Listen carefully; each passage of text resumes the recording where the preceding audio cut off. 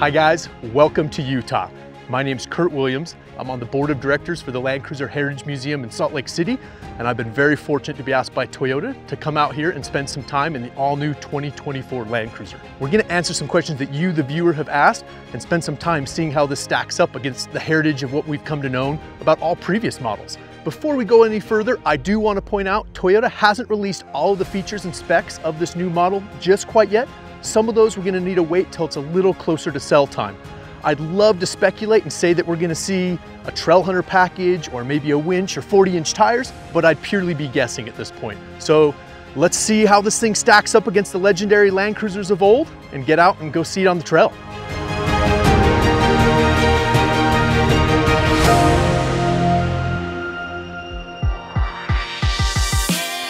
Now, before we get started, we have to talk about what a cool looking model this is. When the Land Cruiser first debuted in 1951 as the BJ series, it was unmistakably an off-road inspired vehicle with very rugged looks. Kind of lost some of that into the 90s, and certainly with the introduction of the 100 series, they started to get a little more rounded looks and a lot more luxury inspired. Well, that's changed with this new model, and I appreciate how it is a throwback to the heritage look of the older Land Cruisers. This is the first edition grade, which comes with the round heritage LED headlights, the roof rack, the rock rails. It features exclusive interior designs and some really cool touches that will be limited to the first edition model. It's boxy, it's aggressive, and it looks exactly how an off-road inspired model should look in my opinion. But enough pining about it, let's get to some of those questions.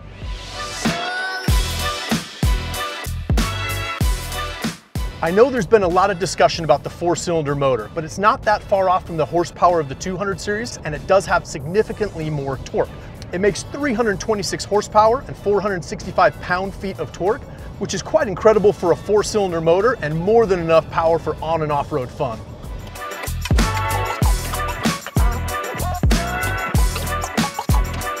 Yes, absolutely yes. Reliability is what Toyota is known for, and it should come at no surprise that Toyota spent several years on R&D perfecting this technology and making sure it lasts as long as the models of old. Toyota is synonymous with hybrid tech, and they've been a leader in the segment for well over 20 years. They have proven that hybrid technology and hybrid batteries will survive the life of the vehicle.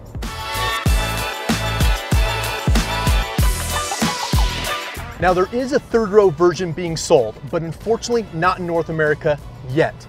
You'll note that there are cup holders and USB-C ports in the back where a third row would be, so I have to imagine there could be one in the future if the market demands it.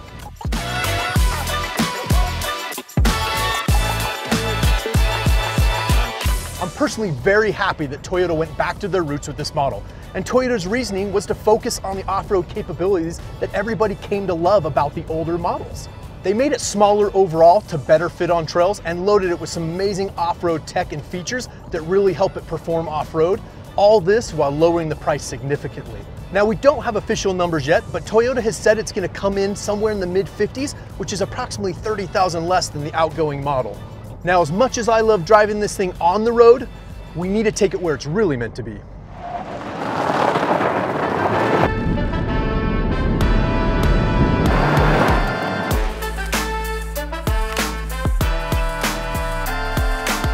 The stabilizer disconnect mechanism is new for this model, and it really offers added flex and suspension travel all at the push of a button. And this really helps keep the tires on the ground. So combine this with the multi-link rear suspension, and we've got a very capable off-road machine. We don't really need a lot of things, but some of them are awesome. And the multi-terrain monitor system is one of them. The multi-terrain monitor lets you view where you may otherwise need a spotter, offering views from the side and in front, as well as a moving grid line that shows you your steering inputs.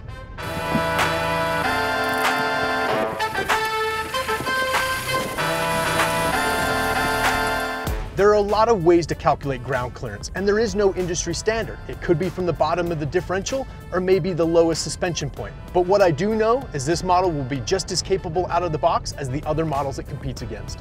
Don't let an often-gamed spec on paper sway your opinion. We know the Toyota engineers wouldn't put the Land Cruiser name on it if it wasn't up to the task.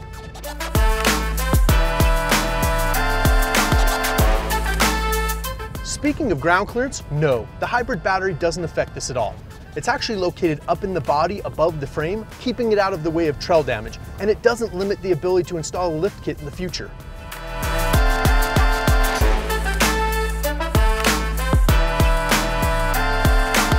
There's more than one type of hybrid, and the Land Cruiser, like the Tundra and the all-new Tacoma, are performance hybrids designed to work hard. This system integrates an electric motor in between the internal combustion engine and the traditional 8-speed automatic transmission. This isn't quite like your standard Prius. So both motors distribute power simultaneously into one system, and that power is then distributed to each wheel as needed depending on which drive mode you're in, just like a traditional four-wheel drive system. That's what makes this vehicle so appealing. You get all that power, tons of low-end torque, all with less fuel consumption.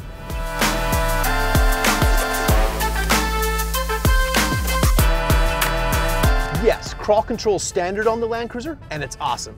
It helps you maintain speed on a downhill section or navigate your way through technical rocks. But what it's really cool for is helping you get unstuck. I've got this one buried in some sand. Let's see what it can do.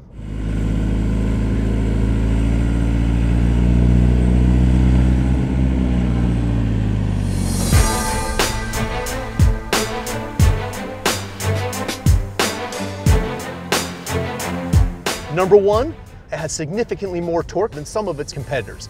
That hybrid system offers tremendous low-end torque.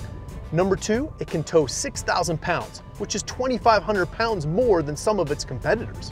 And number three, which is a major factor in this decision, is reliability.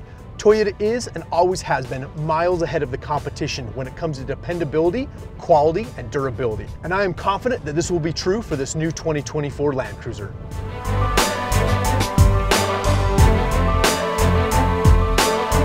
This new Land Cruiser features a full-time four-wheel drive transfer case with a center locking diff. But my personal favorite feature is the push-button electric locking rear differential that splits that power to those rear tires equally when you're in technical off-road terrain.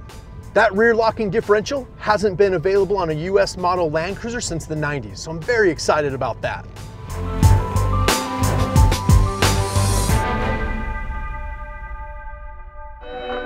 Before we wrap things up, I just have to point out some of the cool new features this new model has. First off, the color selectable rigid fog lamps. Next is the available console cool box, which keeps your drinks cold in that desert heat. The soft touch surfaces for your knees and palm rests for using the touchscreen are nice. The push button access for the rear window opening is super handy. And one of my favorite tech features, the 120 volt, 2400 watt power inverter in the trunk, which can power all sorts of tools or camping accessories that need that big power. Well, there you have it. I'm sure there's a ton of questions we weren't able to answer just quite yet, but keep an eye on my socials and I'll share when I can. Also, keep an eye on AutoGuide.com. They'll be doing a full review. I want to thank AutoGuide.com and Toyota for giving me the chance to come out here and spend time with the new Land Cruiser. And don't forget to like and subscribe.